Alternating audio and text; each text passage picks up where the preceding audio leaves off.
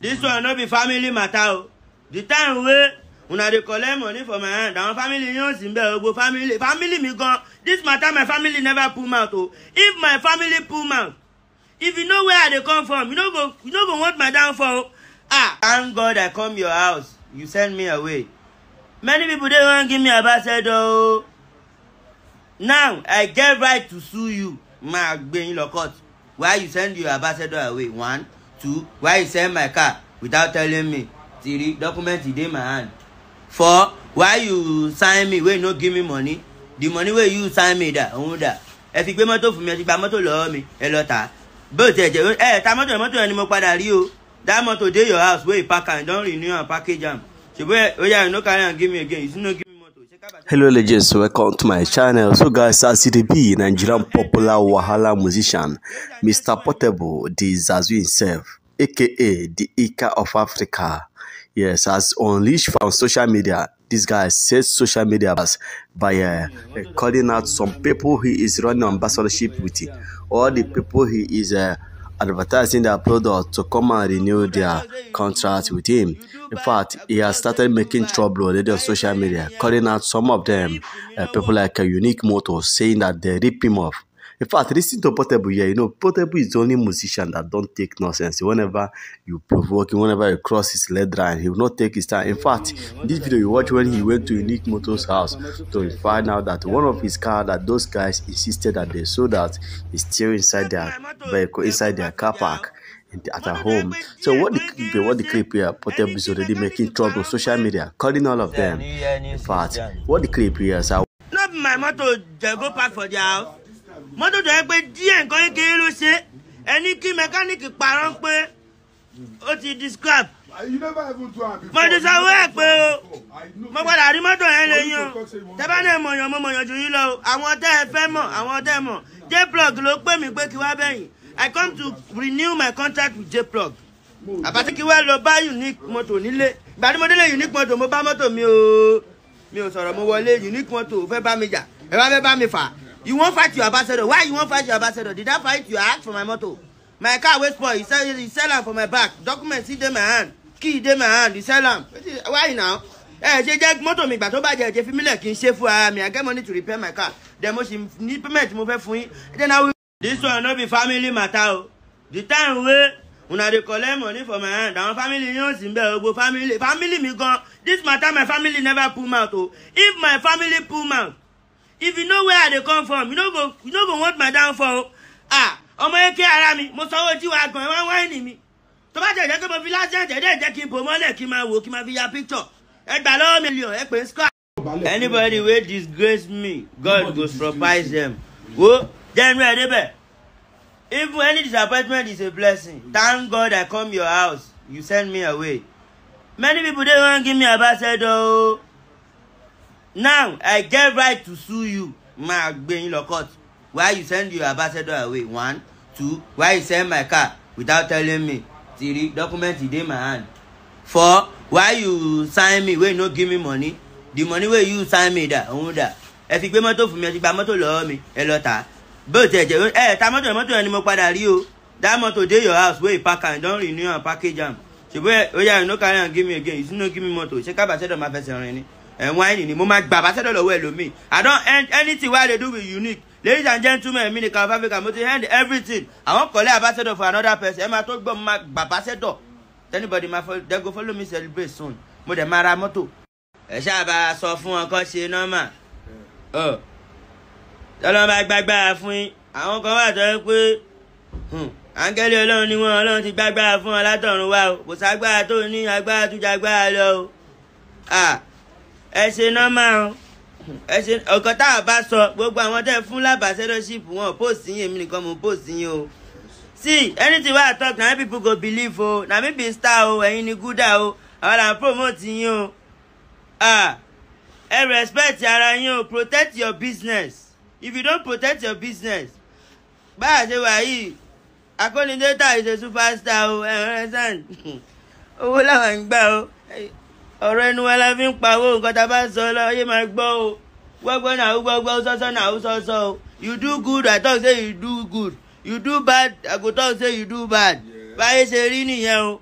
ẹ ríìpù mi lọ́wọ́. Say new year, new system. 2024, day for who, day for you. You no understand. As ambassador, no, you need to go and jai you, you understand? To those people who be your brand ambassador, if your contract don't finish, why renew? I want to the turn up. Promotion in love, see they promote, they go, you understand? Emo jawa, emo update you are. Capos, more promote, more blow, woto yìí, káfí mowó, you know understand, 2024, ambassador sọ̀rọ̀ lọ́wọ́, selling point, you understand, kọjá wákàtà, more promote, sign me, ambassadorship, wọ́n tó lówó lọ́wọ́, má wà ó, ẹjọ́ lọ. Then anybody wey wan sign ambassadorship with you, I go benefit, if I no benefit for wetin you dey sell, no come o, mo máa gbà nǹkan tó ń tà náà. Wàhálà ìjọba ló máa padà bá a ṣẹ́tù ẹ̀. Mo máa pe Fálànà, àwọn lọ́ọ̀yà, mo náà lọ́ọ̀yà náà. Mo tún máa invite Fálànà. Kọ́jọ̀ nítorí Ọlọ́run o. Ṣé bá ṣe máa ń ṣe nìyẹn? Tẹ́ bá náà mọ̀yàn. Àwọn tẹ́yìn mọ̀ yẹn gan-an fẹ́ mọ àwa. Understand àmọ̀yàn jù yín lọ. Ọmọ Ọlọ́run làwa. Àwọn tẹ́yìn fọ́ fún wọn fọ́ fún wa. Ògo wá lé yín. Your ambassador ẹlé dànù. Ẹlé ajé dànù lé yín. Èèyàn tó ń bá yín polówó. Náà ti bá tàbá gbájé lọ bò mí ẹ̀nà ríìpù yín ríìpù yín o ẹ̀yin lẹ́nà láìkí wa máa gò fọ́ fún yín mọ́ mi ò bẹ̀bẹ̀ mọ́tò mo san owó mọ́tò owó ambassador tẹ fún mi ambassadorship money fún mi cash ẹ fi gbé mọ́tò fún mi pé kí ẹ fi join owó ni mo join owó mo ṣe gbogbo ẹ̀ ṣá lókù kí n fún yín kí mọ́tò tó bàjẹ́ mọ́tò dẹ̀ ti bàjẹ́ lọ́ta mo ti padà rí mọ́tò yẹn lé yín o náà ní ìsìn J-Plug ló ní kí wá bẹ́yìn I come for settlement you send me away J-Plug ló ní kí wá bẹ́yìn you send me away you send me. You get some people now, so they go give you ambassador. They go later on. Nobody promote one time my yani. So àwọn brand kan dé wà tó pé they lawyer. Bí àwọn J-Plug, àwọn yẹn lawyer, àwọn Obiku Bana, Odogu. I don't know. If you get problem, they go help you. You don't understand? One tewo, when we get problem, they help us. Lucky bet he did there, my bed fumes. Downtown oríṣiríṣi àwọn ambassador ní àti mo gbà àwọn some people na so now if I want sign ambassadorship na 3 months o 3 months me sign ju 3 months lọ because àwọn kan náà wọ́n máa fowó kéé sign nìyẹn fọ́dún kan nìyẹn tó ní padà ṣe normal mọ̀ sign àwọn kan tẹ́ ń ṣe o mo sign ju 3 months lọ 1 month 10 million 2 months 20 million 3 months 30 million gbogbo nǹkan tẹ́ ń tà ẹ máa tà a máa post yẹn máa blow. Yeah, báwo.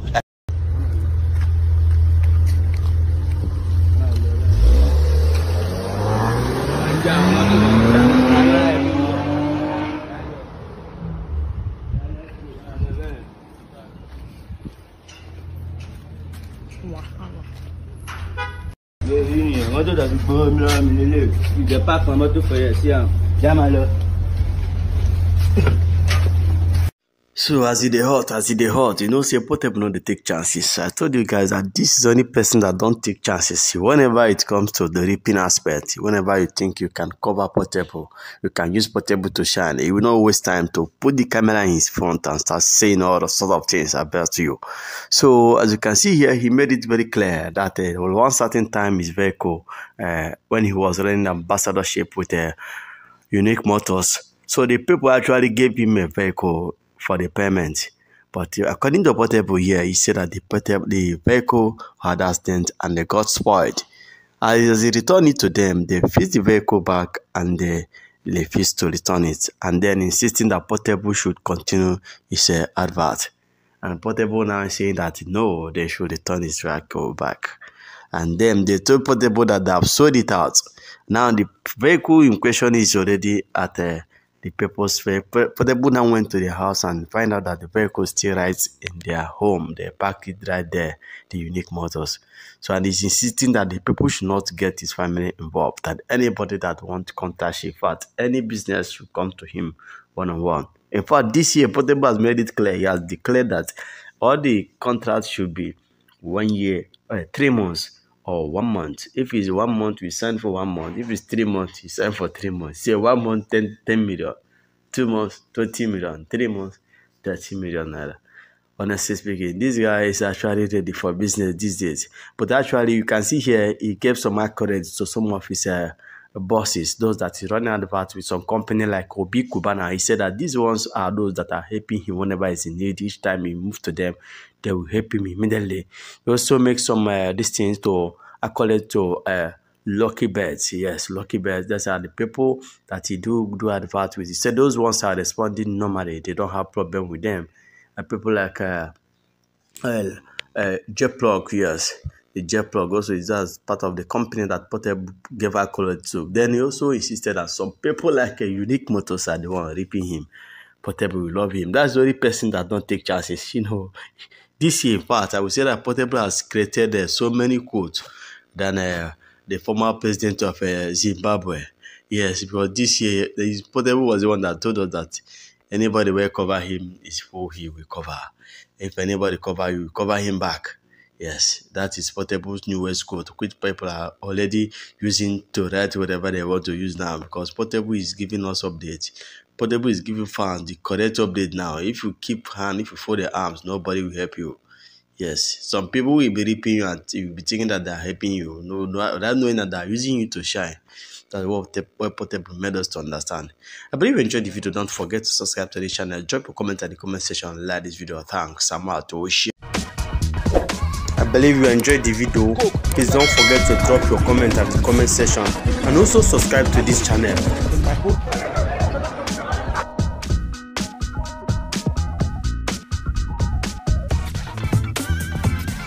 Don't forget to like, comment, and subscribe. Thank you, you are a legend. Thank you, you are a legend.